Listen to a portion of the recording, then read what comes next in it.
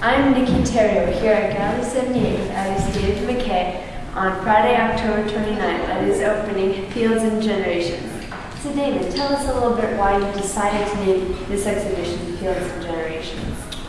Well, actually, I didn't have a title in mind until 3 weeks ago, and Gallery 78 asked me what I was going to call the show, so I started looking around at the paintings that I had finished in the last year, particularly last summer, and I noticed a lot of them, for some reason, had rock piles and old paddles and that sort of thing, and I wasn't sure why I was painting that stuff. But then when I got thinking about it, I got remembering that when the settlers first came to New Brunswick and they cleared the fields, they would take the rocks and pile them in the middle of the field because that was sort of the shortest average distance from anywhere in the field. So, and I remember as a child going through these old farm fields and seeing piles of rocks everywhere. Yeah.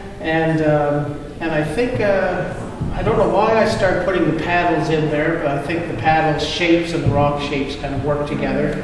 And anyway, I just got thinking of time and the past generations that cleared the land and put these rocks there. And then other generations would come along, maybe 2 or 3 generations later, and add to them.